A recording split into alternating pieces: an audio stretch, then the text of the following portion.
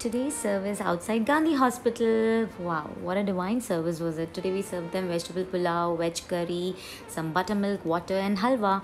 Oh my god, it was like a meticulous service for 2 hours in the scorching bright sun. It was not just us, it was those people who were standing in that queue for so long, but at the end of the day it just made our day. They brought smiles, happy faces, content feeling, really made our day.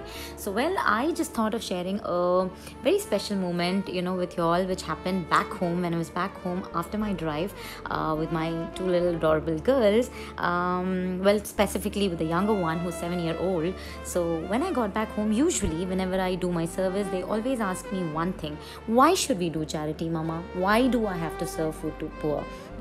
And this is what they keep asking me often. And this specific day, when my little 7-year-old asked me the same, I just, as a regular mother, replied, God has blessed us with enough, with all the comfort, sufficient wealth and happiness, and that it's time for us to give it back to the society and to do good to people who don't have much, who need it the most, who are suffering every day, who are deprived of all the comforts whatsoever. When we give cheerfully and accept gratefully, everyone around is blessed.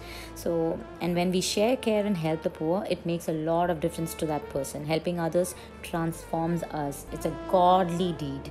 So God has chosen us to do this deed, and to help the poor is our duty, and I'm just doing my duty.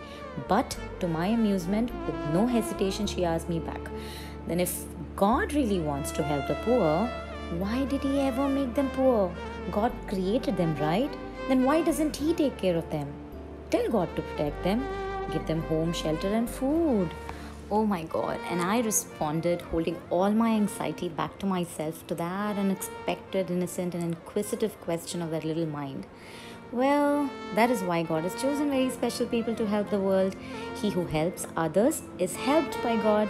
He who believes in God will believe in doing good to the mankind.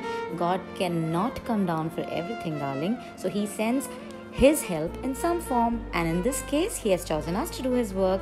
Not sure if this response was as convincing as she expected, but it sure did convince her about helping, caring and sharing, because she has seen them craving, crying, fighting for food during my drives, and she knows they need to be helped. And I'm sure if not today, these values someday might blossom to a beautiful trait that these young minds will carry in their hearts and minds for a lifetime. And they sure will be a giver to the society. I hope so. For me as a mother, this is the best wisdom I could ever share with my children. Be good, do good, and the rest is taken care by the Almighty. Well, thank you so much for taking out your precious time and watching this video, dearies. Stay blessed and loved always. Bye-bye.